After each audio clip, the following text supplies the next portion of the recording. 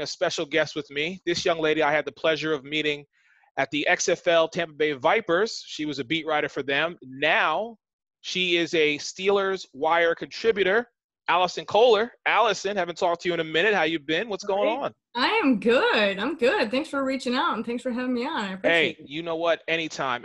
So I got to ask you, because the draft just happened, and as we were talking about, thank God we had sports this weekend because it's been crazy. Right. More importantly, how are you holding up in Pittsburgh with the pandemic and everything? How's everything going? Family's good. You're good.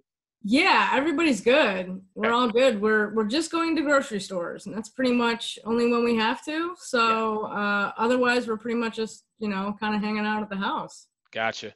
Yeah. So let me ask you about your draft, your Steelers draft. Now, I mean, I'm looking at some of these guys here, and it just seemed to me like there was a mix of what the substance was going to be for this year's draft. I mean, first, you didn't have a first-round pick, but you did get Chase Claypool from Notre Dame. You wound up in the third round. That was in the second round. Third round, you got Alex Highsmith, edge rusher from Charlotte. Anthony McFarland.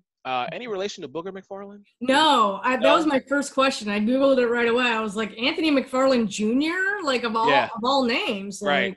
He has to be, but he's not really. Okay. Another running back, like I said, from Maryland, Kevin Dotson, Antoine Brooks Jr., and then Carlos Davis. So, in your opinion, overall grade for your team and moving forward. Right. Yeah. Well, I'm kind of on the fence with like a B- C. Okay. I hope that changes. That's what's kind of cool. Like, obviously, you give a grade now based on essentially nothing. You know what I mean? Just your overall kind of gut looking at it all. But what's most fun is in a couple seasons, kind of regrading the draft class. Hopefully, it turns out to be more of an A. Yes. Obviously, that's what you always hope for. But, I sort of feel like a lot of fans wanted the Steelers to draft a running back, like kind of a feature back, with their first selection in the second round. And J.K. Dobbins was there, and from Ohio State, and he's definitely has a feature back, kind of a 3-down back kind of guy. And I know that's essential. In the past, that's what the Steelers have wanted. Like Mike Tomlin, even though all of these teams, or the majority of the NFL, are kind of rotating backs, right? There's only really a handful of teams that still use a feature back. The Steelers were still doing that, even with Connor being injury prone. I mean, obviously last season they had to rotate backs because Connor got injured, but they've really been a feature back kind of team. Now you kind of look at it, with the selection of McFarland and passing on a feature back like Dobbins, you kind of have to wonder if maybe they're actually going to go to like a running back by committee type of game plan for the running backs, because I think Tomlin wised up and figured that the best way to use Connor is sparingly. Gotcha. Even though you're limiting him, you're still getting the best out of him by limiting, his touches. So yeah. And I really think that when you say running back by committee, in the past, that's always been the case of a featured back. And a lot of people have said, hey, if you have 3-4 running backs, you actually have 0. But what we're seeing is, and I'll go back to when, Mark Ingram and Alvin Kamara were together, and you had those type of 1-2 punches. That's what made, the Steelers and other, well, not the Steelers, but that's what made the Saints that good. I mean, I'll refer to my Philadelphia Eagles. The year that we won, we were running out Jay Ajayi and LeGarrette Blount. And we were able to, get the best out of them, and it was really substance over style. So were there any surprises to you with this draft class as far as who Pittsburgh took? Anybody who you thought they might have been reaching for?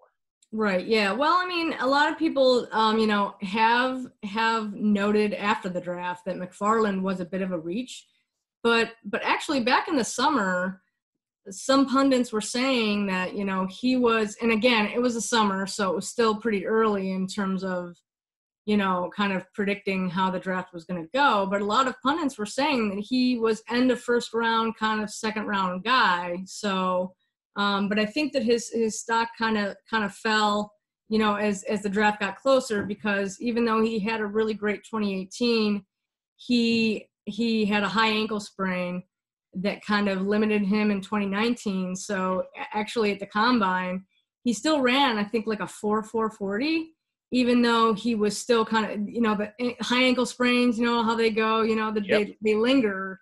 So he was still kind of nursing that injury, and he was still able to, to do fairly well, at the combine. So I think that helped him.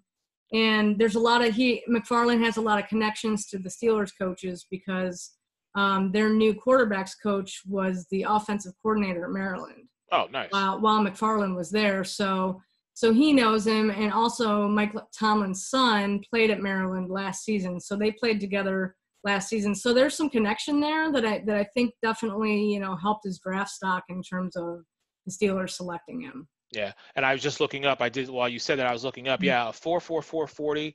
I mean, his vertical jump was 29.5, but his broad jump, 11.5. I mean, right. wow. Yeah. So really quick, and thank you again for joining me, Allison Kohler, Steelers Wire contributor up there in Pittsburgh.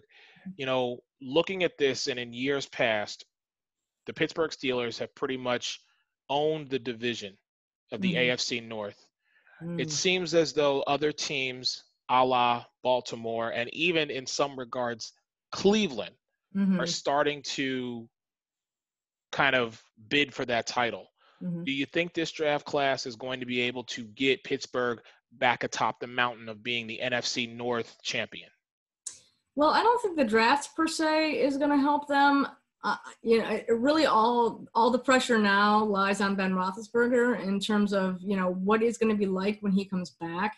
He says he's ready. He's saying, oh, this is great that I have some extra time to, to rehab and things like that. But if he can come back even at 80%, because even last season, they changed the draft format for this season, or the playoff format rather. So if the playoff format that they're going with this season going forward had been last year, they actually would have made the playoffs. And I know it's a lot of hypothetical situations, but being in how awful they were last season, especially definitely offensively, having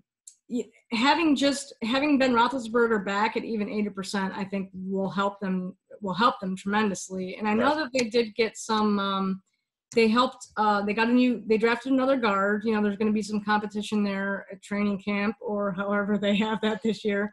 So definitely, protection for Ben and Chase Claypool. He will be amazing.